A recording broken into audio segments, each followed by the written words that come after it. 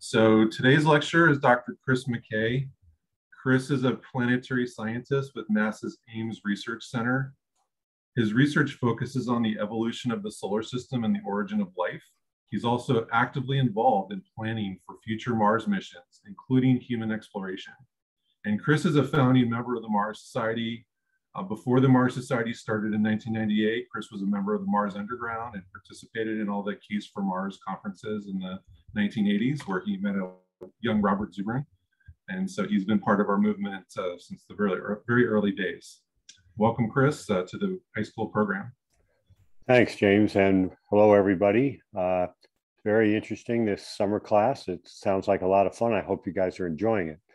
What I'm going to talk about today is the topic that brings me to Mars, and that's the question of life.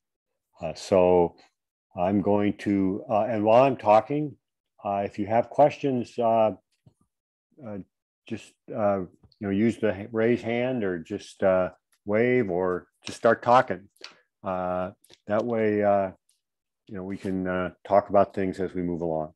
So I'm going to share my a presentation that I put together for you guys.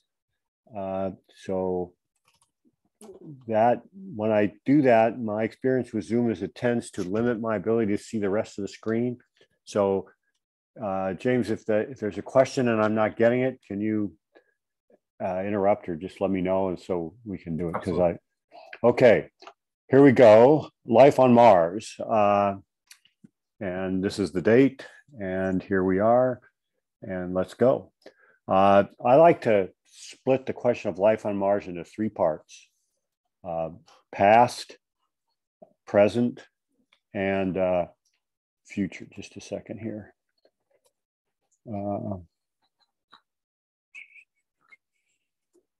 going to stop my picture because you know what I look like, and it doesn't change in the next hour, and it gives me a better reception. So let's get back to there. Okay, so you guys should see my whole screen. Yep, you're looking good. Great. I'm going to try to do one more adjustment here to there. Okay, so now three aspects to life that are very important when you think about Mars. Past, did Mars have life? And a very important question that often gets neglected is, was that life a second genesis? I'll explain what I mean by that. Then, of course, there's life present. And this means, of course, astronauts, humans, and our life support systems. Can Mars support life? Is it a place where humans can live and work? I submit that we don't know the answer to any of these questions. We don't know that Mars is a place where humans can live and work. We hope it is. We think it will be, but we have to find out by trying. Finally, Mars future. Can Mars have a biological future? This is the idea of terraforming. Something else is interesting to me. So I view Mars through the lens of life in this way: past, present, and future. Okay, I'm mostly today going to talk about the first one. Did Mars have life? Was it a second genesis?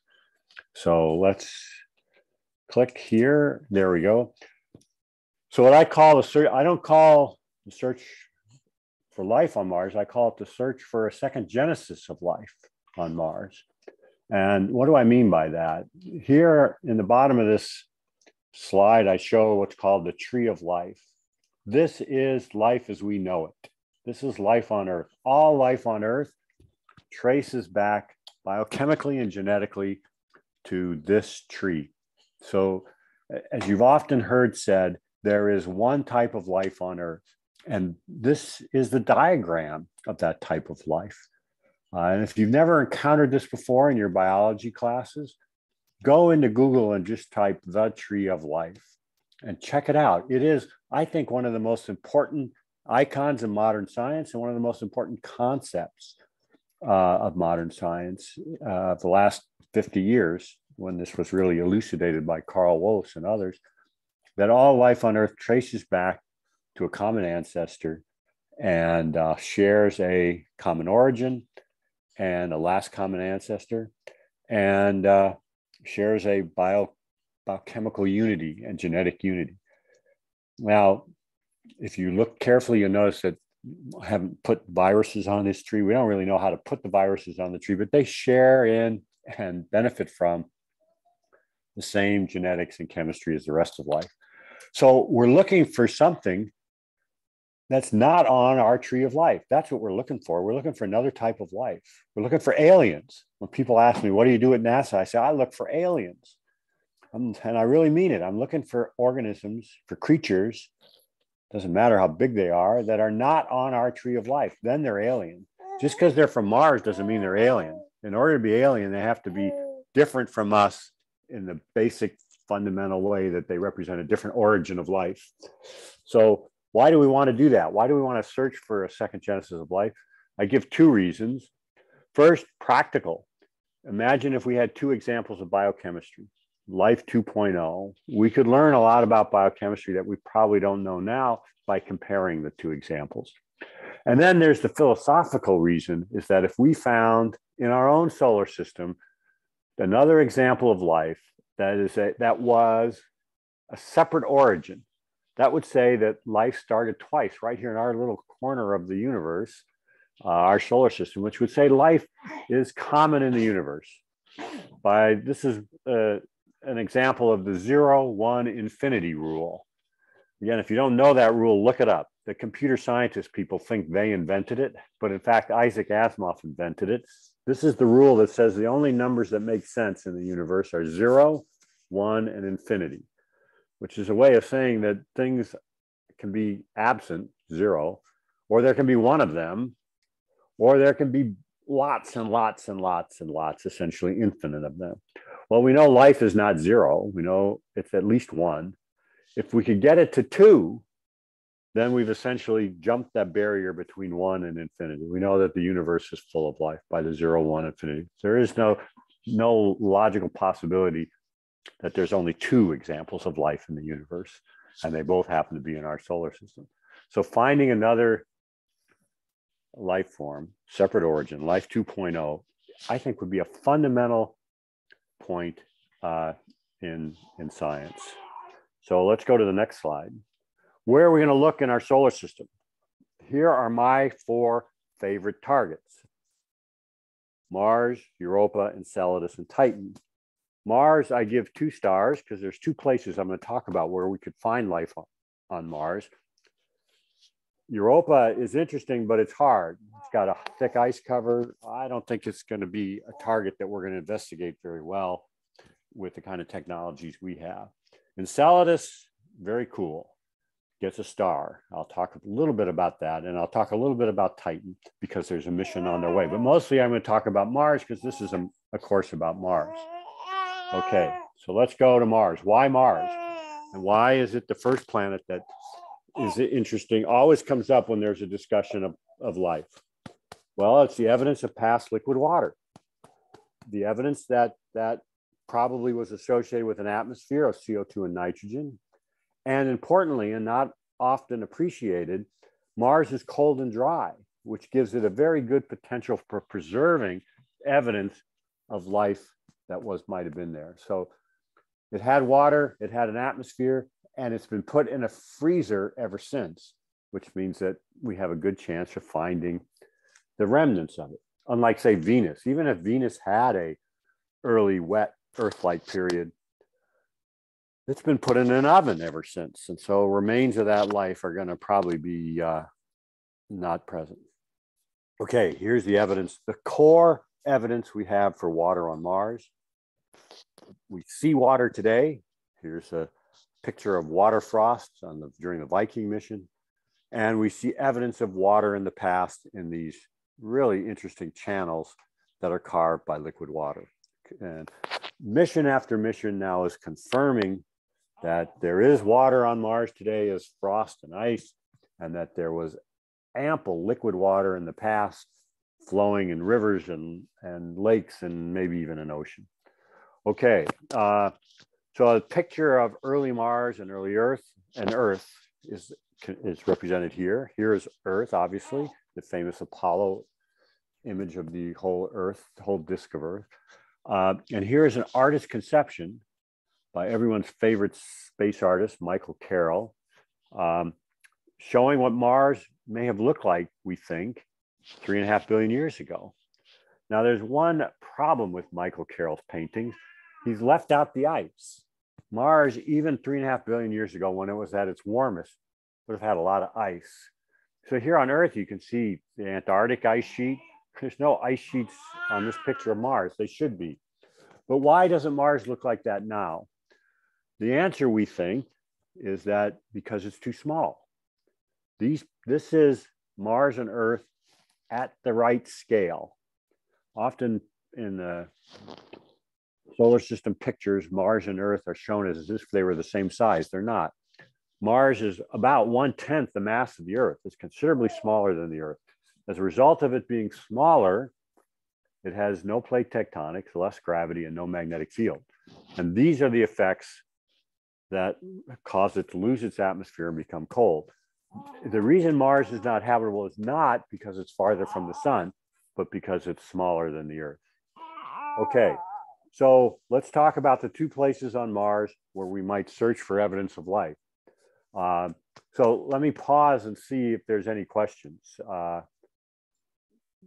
And if, Jim, do you see any questions? Because I don't see the pictures of the people anymore.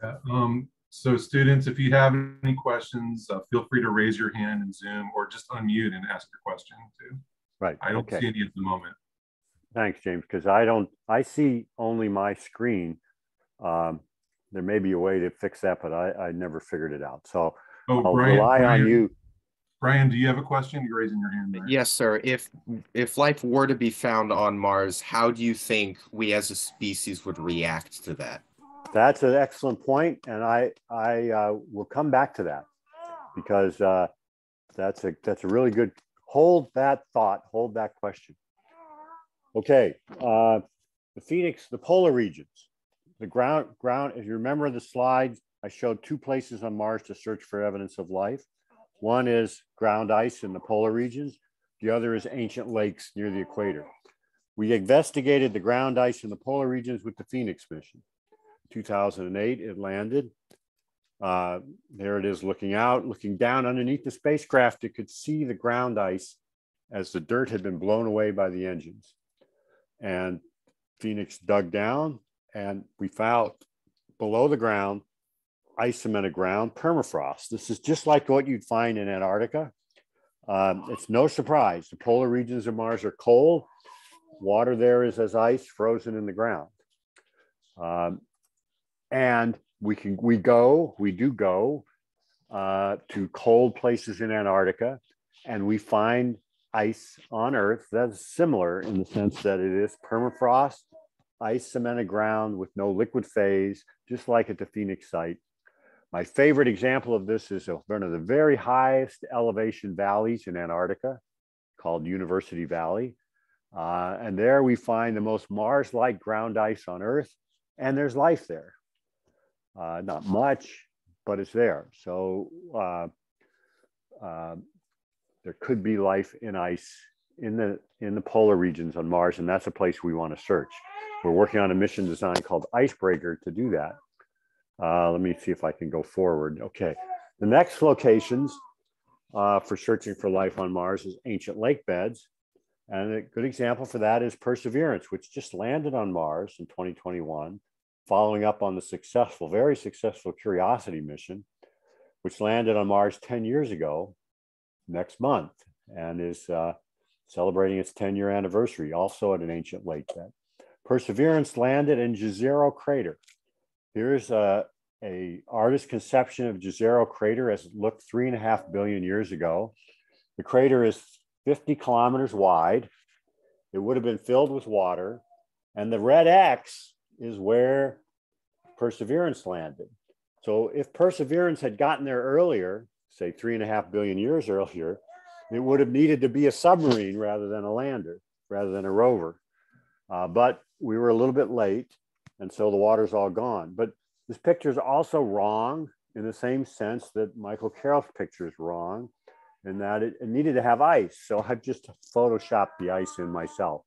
Jezero Crater, 3.5 billion years ago, would have been filled with water, but would have had a cover of ice on it, a thick cover of ice on it. And But underneath that ice, in that water, sediments, this is scenes from these kind of places. There's places on Earth that we can go to that are models of this. Here's a very good one, a very popular one. The Atacama Desert in Chile, which is as you can see, a morphological model for these places on Mars. It is the driest place on Earth. It's really quite remarkable that you can take a commercial flight to a little town, a fairly big town called Antofagasta, rent a car, and in an hour and a half, drive to the driest place on Earth, the most Mars-like place on Earth in terms of water availability. It's incredible. Then there's the Antarctic dry valleys, which are the coldest dry place on Earth. They're not as dry as the Atacama, but they're cold, they're frozen. So in that sense, they're an important analog for Mars, like University Valley I showed you earlier. Now I want to focus on ice-covered lakes in the Antarctic as examples of what Jezero Crater may have been like billions of years ago. This is a picture of an ice-covered lake in Antarctica and our camp that we set up on that lake on the ice cover. So what you're seeing in this big white expanse is the ice cover on top of a lake. And we set up our tents on that in the summer, 24 hours of sunlight, and to investigate what's going on in that lake. And we were about the third or fourth expedition to come to this lake over the last 50 or 60 years. We did what most of them did, which is drill a hole in the ice cover and take samples and put probes in the water. But we also did something that no one had ever done before, which was open up a hole to dive into the lake so that we could see what was going on under the water. This was quite remarkable, and it gave us a perspective that we just never had before on this lake. And what we could see, which became obvious once you went in the water, was that at the bottom of the lake, there is mounds, pyramids, about 1/2 meter high, made by microorganisms, that microbial mats, and that these are mounds, are analogs for structures that we find on early Earth and possibly would find on Mars. These are literally pyramids built by bacteria.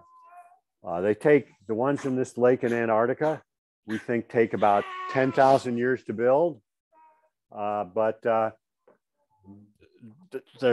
the lakes are stable and undisturbed. There's no organisms in the lake that will eat these bacteria, and so they can grow peacefully. We are the first humans we were the first humans to go into this lake, and in fact, we were the first vertebrates to go into this lake. This is an isolated lake. There's nothing but microorganisms in this lake, and this lake represents, to me, the best model we have on Earth of what Jezero Crater might have been like, optimistically, 3.5 billion years ago when it was an ice-covered lake on Mars. Here is ice-covered lake in Antarctica. Jezero Crater was an ice-covered lake on Mars. In Antarctica, the ice cover is an important part of protecting the lake from the cold environment. The ice cover acts like a blanket. It thermally insulates the lake. It sounds counterintuitive, but it's true. The ice cover restricts the flow of heat from the warm water in the lake to the cold atmosphere above it. And if you're interested in that, you can search our papers on this topic where we worked out the physics of it. It's actually pretty simple. And we know that in Jezero Crater, there are layered deposits. Here's a picture of a mesa that we see from the rover. And these layers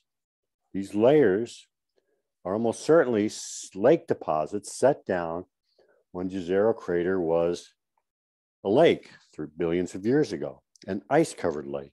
And so that optimistically, we might imagine that in those deposits are trapped the remains of life forms like this. That's what we're hoping to find.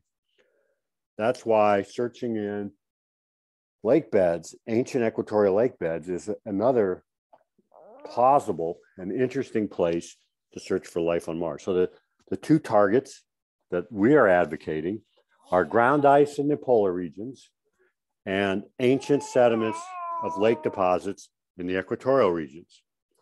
Okay, I want to move a little bit to try to complete the story here. I know the course is about Mars, but Mars, the search for life on Mars was the start and is now expanded to Titan and Enceladus as possible targets.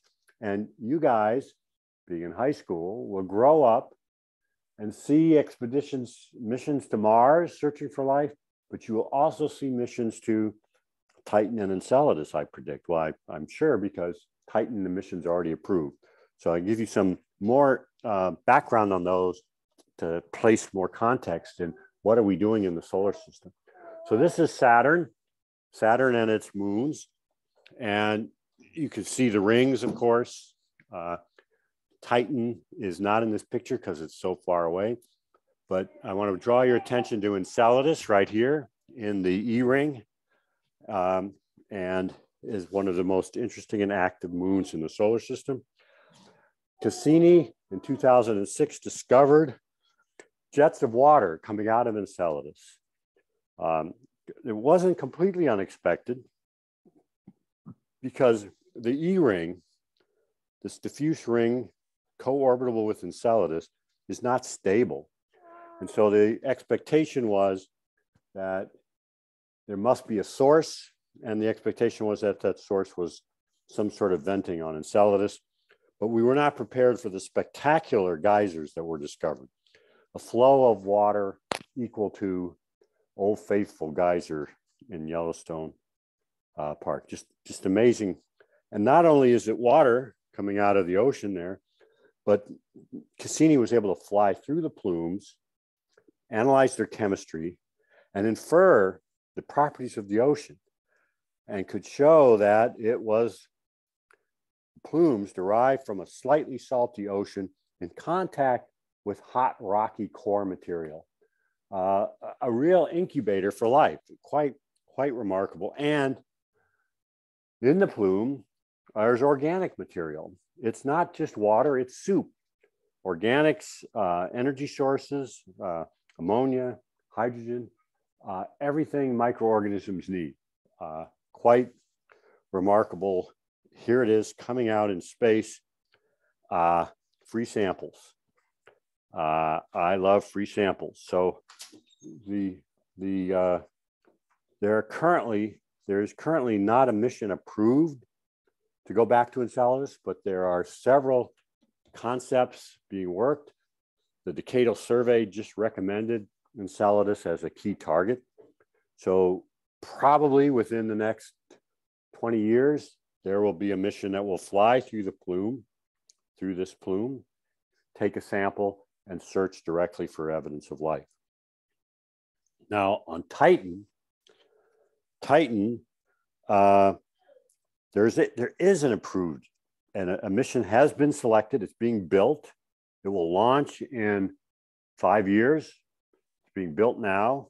It's an 8-blade drone mission, and it will investigate Titan. It'll land, do analysis, then fly, charge up its batteries, fly again, and it'll continue doing that for years. And part of its science objectives are to search for evidence of life on the surface. And not just to search for evidence of life, but to search for evidence of life that could survive in liquid methane, which is the liquid that we see on the surface of Titan. Titan has liquid. It has beaches. It has large seas. It has clouds. It has rain. But it's not water. It's liquid methane.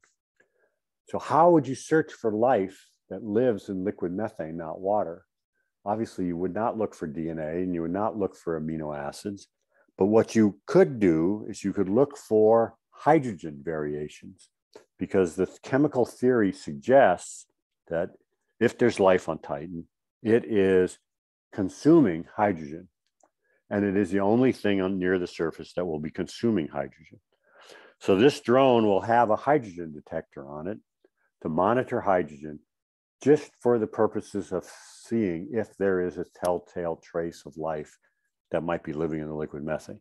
So this mission will reach Titan in 2034. So that's 20 years from now. So I'll be long gone. I'll be pushing up daisies. Well, actually, I'll be pushing up poppies since I'm in California. But 20 years from now, you guys will be mid-career. So this data will come back while you are still actively involved. And that's the thing with missions to the outer solar system. Currently, they take 10, 15 years. So that the generation that starts the mission isn't usually the generation that finishes it. I benefited from Cassini. Cassini was started when I was not even involved in the space program, but by the time I got to NASA, it was on its way. And I spent 20 years working with Cassini data and analysis. I want to show you what that's going to look like. This is a artist's conception, of course, of the landing on Dragonfly on Titan. It comes in on a parachute, and then it deploys from entry and flies to the ground. It flies to the ground directly and sits on the ground, recharges its battery, and then flies somewhere else. So here you see it flying for the first time, landing. So this is not land with rockets. It does not land with parachutes. It lands under its own powered control. That will be a first. Then it pops up its antenna, talks to Earth, does its work, and then when it's charged up its batteries, flies off and goes somewhere else and repeats. And then it repeats and repeats and repeats. And since it's powered by a radioactive nuclear isotope generator, it can repeat for 10 years. There's no reason why it shouldn't. Okay, now I want to get to the question that's sort of applied chemistry here. Suppose we do find something on Mars, Europa, Enceladus, or Titan, organic material, gooey, brown, gooey stuff. How do we tell if it was alive? If it's probably dead, but the question is, was it ever alive? And if it's like us, well, you know, we could look for DNA. And that's cool, but that's not as interesting as finding a second genesis. So if it's alien, then it's very hard. So how do we generalize the question or our approach here? First, it's important to note that not all organic material is biological. You can make organic material in the lab. That's this picture here with the Tholen experiments. That's in fact a science project done by a high school student in my lab some years ago, where you simulate Titan, hook it up to a spark system, test the coils, and flow nitrogen and methane through, and you can make brown organic material. It's got nothing to do with biology. We also find organic material, including amino acids in meteorites, like this piece of the Tagish Lake meteorite. No evidence of biology. But up here in the corner, little plants and dirt, there's organic material, and it is evidence of biology. So how do you tell the difference? If you had organic material, how do you tell whether it's meteoritic, artificially made by lightning or something, or biology? And there is a characteristic signature of biological organic material. And that is the most obvious one, the most interesting one, is that biological organic material uses L amino acids, the left-handed amino acids in proteins, and not the D amino acids in proteins. So amino acids come in left and right-handed forms, but your body has lots of amino acids making up lots of proteins, but it only uses the left-handed ones in the proteins. So there's a signature, a left-handed signature in the proteins in your body, in the amino acids in your body, in all life on Earth, that is not present in meteorites or organic material made in the lab. And so we can look for that pattern, and we can generalize that concept to say that life has a pattern that non-life doesn't have.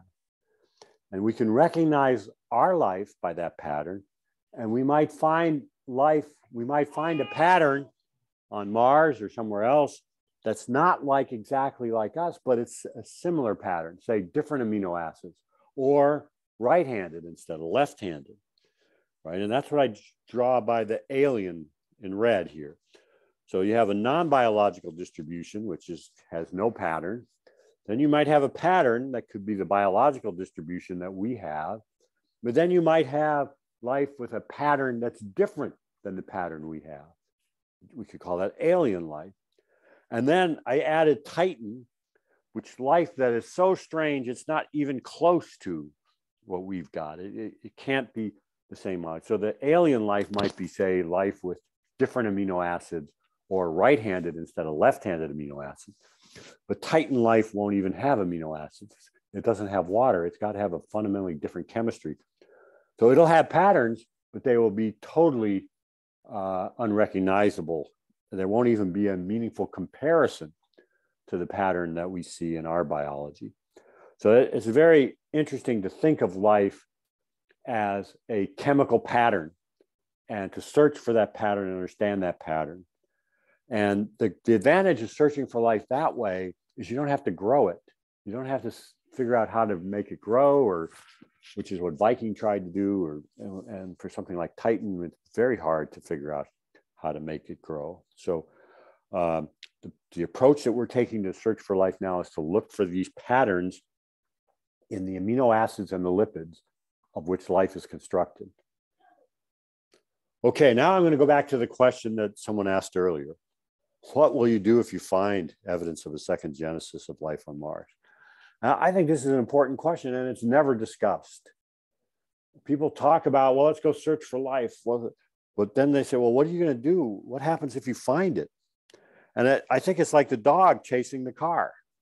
You know, you could ask the dog, well, what are you going to do if you catch the car? Right? You're unprepared for success. We are unprepared for success. We do not really know what we're going to do if we go to Mars, find evidence of life, and we find that that evidence indicates a separate second genesis of life on Mars. What does that mean? What are we going to do?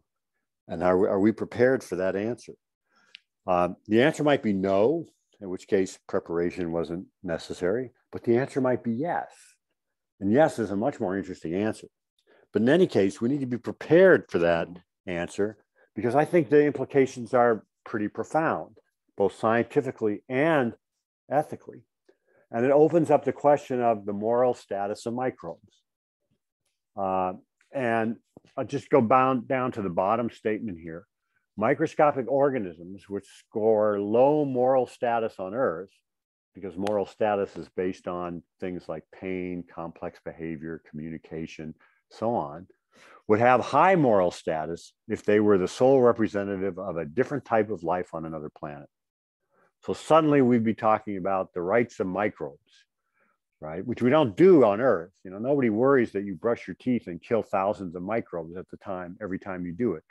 Right? Nobody cares, and that's fine. Continue to brush your teeth and do those heinous acts. But if those microbes on Mars were the only example of another type of life, second genesis of life, distinct example of life separate from our life, that has, I think, important implications. So what do we do about it? My suggestion is we need to make sure that everything we do on Mars is reversible. Now, people often say, well, if there might be life on Mars, then we should not go, which is kind of silly, or we should be sterile. Make sure that all of our spacecraft are sterile. And if we send humans, sterilize their equipment, and that's impossible. You cannot do exploration of Mars with sterile methods. And it's not only is it impossible, it's needless. When we go to Antarctica to search for evidence of life in the exotic places, we don't sterilize our equipment. We can analyze samples carefully using what's called aseptic technique. We don't need to sterilize the graduate students to go do the work. But we're very careful that we don't do anything irreversible in the environment. You know, for example, in those lakes in Antarctica that we study and dive into, introducing microorganisms from our body in the lake is not irreversible. The microorganisms are just going to die because the pH in that water is 10. and it's 0 degrees centigrade, and there's nothing that lives on my body that likes pH 10 and 0 degrees. But we could make an irreversible change in that ecosystem if we dumped a lot of organic material in it, because those lakes are ultra oligotrophic. So we are careful to bag and bucket out all of our waste and all of our drinking water, all of our food water, everything that we have with us that's organic, we carry out. We leave nothing in the environment. You may have noticed the cans in the foreground, the barrels, that was our urine and solid waste collection items. Everything, all of our water, everything. We leave nothing in the environment because the organic input, not the biological input, the organic input would overwhelm the lake. So the point here is what's realistic is not to not go to Mars because there might be life there, not to sterilize human bases or rovers and whatnot because we can't do that, but to be careful that we can decontaminate anything we contaminate if we've discovered that there's life there. And of human base, this is Carter's wonderful artwork of a human base. This could be made reversible. Microbes will be released into the environment, but it will not be irreversible. It can be made reversible. I want to end with this slide. I don't want to talk a lot about the future. I'm mostly talking about searching for life on missions now, but the future will come and we'll have to make choices based on our understanding of the past and the present and what we value. So the question of the future of Mars is best illustrated by water. We have good evidence that early in its history, Mars had water. We think we understand why it became the desert world we see today, and we'd like to know if there was life on it when it had water. But then there's the question of the future. Could we restore Mars to habitable conditions, warm it back up, bring the water back, melt the ice, create conditions suitable for life? And that's a whole different topic and one worth looking into. The previous Mars Society virtual conference, I gave a talk about terraforming, and that's online, and you can find it, where I summarize where our current understanding of this is in terms of can we do it and should we do it. So let me leave it like that. I'm going to now thank you for your attention and ask if there's any questions and stop sharing so I can see other people. Great. Brian, question. Yes, sir. So similar to how they discovered grass in Antarctica a couple years back, would you use that same method of digging in the polar ice caps on Mars to discover life? Well, I'm not, the short answer is yes. The methods that we use in Antarctica for drilling and taking samples, people in our work in University Valley, we use a drill. There we're drilling into dry ground and ice cemented ground. But we also have developed drills for drilling through ice covered lakes. So drilling through the ice, thick ice, and also in glaciers. So there's separate technologies for each of those. Roughly all of them, they're drilling, but the details are different. And all of those could be used on Mars as well. One thing that's, of course, we find on Earth is that drilling is a lot easier when you've got people there with hands. It's not the brains, or it's not the eyes, and it's not the feet that are useful. It's the hands. The ability to manipulate things with hands is what people bring, and that allows drilling to go much, much better. So I think drilling deeply is one of those science goals that's going to be greatly enabled by the presence of humans, human exploration on Mars. We have a couple questions on. Okay, so first one's from Michael Frank, and you showed on one of your first slides this sort of tree of life, simplified tree of life. He's asking, are viruses not on the tree of life because we can't define if they are alive or not? Well, the reason they're not on the tree of life is because what's used to map out that tree of life, that particular version I saw, is ribosomal RNA, and viruses don't have ribosomes.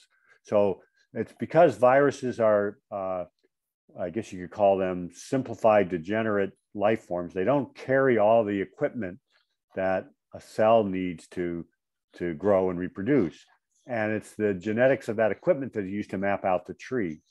You might be able to construct a tree based on some of the things that viruses do have, like RNA sequences and DNA sequences directly, and then map them on the tree of life. There's a big debate. I acknowledge what you said about there's even a debate about whether viruses should be considered alive or not. My view on that is viruses are a part of a system that we call life on Earth.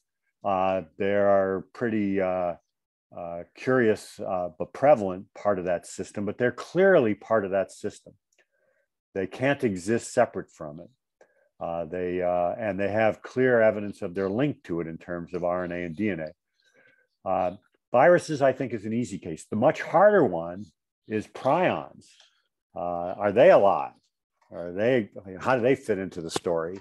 But that's a whole different question. Let's see, one more question. Actually, we have two more. So Shreya is asking, would future astronauts train on Mars-like terrain by going to destinations like Antarctica and the Atacama Desert? I heard that the Apollo astronauts trained for the moon at Meteor Crater, Arizona.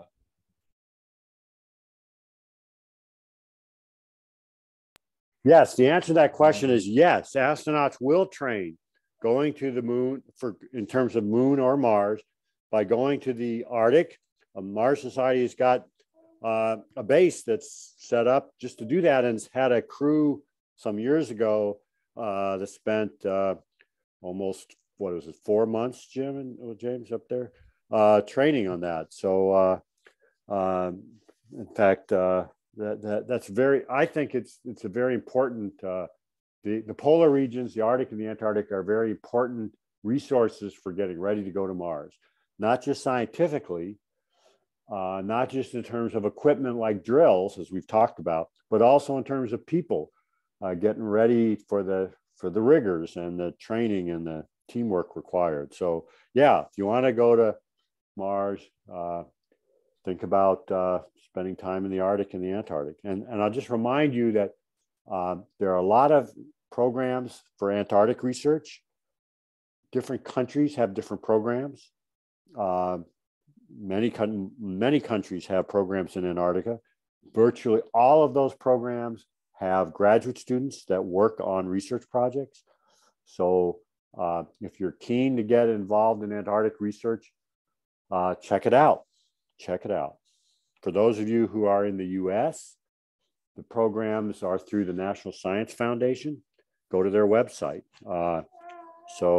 Yeah, it's quite an experience. I recommend it strongly. I've been going to Antarctica since I was a graduate student. My first year was 1980, so it's been a long time. And I think it's a wonderful thing. Excellent. Sian McNish is asking, would the ethical concerns be different if we found evidence of past life on Mars as opposed to present life on Mars? Well, that's a good question. And if we found evidence of past life and no evidence of life continuing to today and no way to reconstruct that past life, then I think it is very different, because then of course it's dead. So the obligations, ecological and moral obligations to dead things is very different than to living things. So I would say yes. I'm hoping that we'll find life that's active on Mars, of course. If we find ancient life and it's frozen in the ground, say in the polar regions, even if it's dead, we might be able to reconstruct it, as people now talk about reconstructing mammoths and things like that.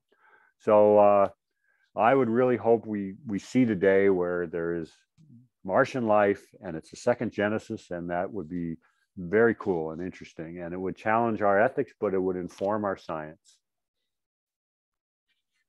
Excellent. Any other questions, students? Feel free to unmute and ask. Go ahead, Brian. I remember hearing quite a while back that there's this theory that life originated on Mars and then came to Earth here. If expanding on the question that CN asked, if there was evidence of past life that we originated from, how do you think that would affect everything? Yeah, that's a good point, Brian. There is discussion that Earth and Mars may not be biologically isolated. And so if there was life on Mars, it may have come from Earth and vice versa. Life from Mars, Earth to Mars, Mars to Earth. We know that there's rocks that came from Mars that have landed on Earth. We know that they could have carried life. So it may be that Mars had life and it was not a second genesis, not any more than, say, Antarctica is a second genesis, because they're not isolated. That would be disappointing to me, to find that Earth and Mars are really just one coupled ecosystem, because I really want to get N to 2. And if we find that Earth and Mars are coupled, we're still at N equals 1. It's interesting, it's science, it's fun, but it's not N equals 2. And the question that drives me is the search for getting N to 2, because that tells us something about the universe. Anish is asking, if people find life on Mars, how would they bring it back to Earth? Would they send the rovers to pick it up until we go to Mars? Well, that's a good question, and we don't know the answer to that yet. I think the answer has to be very, very carefully, because, as we know, and we're learning more and more, we got to worry about contamination and pandemics, and you can't risk the Earth's biosphere just for a science experiment. So you've got to. That doesn't mean you have to stop and say, well, I'm frozen by fear and inaction. I don't do anything, because that's in a way just as dangerous. So you have to be, but you have to be very, very careful. And what that means exactly, I don't know yet. We have to work it through as we find out more about Mars and about the life that's there and so on. Excellent. Any other questions? I will ask a quick one unless there's any other ones. So Dr. McKay, the students during this program are being tasked with designing a Mars landing mission. So we're going to give them transportation. They can land 30 metric tons on Mars, but they have to design what that is, like how many crew members, what are the crew member skill sets, what are the exploration systems they bring with them. Any advice you have for them as they undertake that type of design exercise? Well, I guess it's a good question. I guess the advice I would give is, imagine that you're out in the wilderness and what you need to survive. If you only bring scientists and science equipment, and not, for example, the ability to repair, mechanical engineering, and you're going to be in trouble. So practical aspects must not be ignored. Yeah, it's a great point. And we've had other lecturers that have talked about protecting from radiation, how to land on Mars. And so yeah, they're kind of getting a lot of the pieces of the puzzle with these lectures. Are there any other questions, students? Otherwise, I think, oh, Brian, you have one more? Go ahead. On the topic of making the mission, could we send stuff to Mars in advance of the mission? Yes, that is. Yeah, obviously, yes. Okay. Yeah, that is an option, Brian. Like, one of the things we mentioned when Dr. Gibran was going over this is, like, you're going to have the Earth return vehicle for your crew already there, so you don't have to worry about that, for example. Yeah, and we'll have. What about extra equipment such as necessities to repair said vehicles? Yeah, I think we're going to put out the exact criteria hopefully Monday, but I think we do have to stay under 30 metric tons total for the mission, not including the Earth return vehicle, but I think you could pre-position some of the science equipment. Yeah, absolutely. Okay, all good luck, and I'll be interesting to see what you come up with. Thank you so much, Dr. McKay. Thank you for taking the time to speak with us this morning. We really appreciate it. Have a great rest of your day.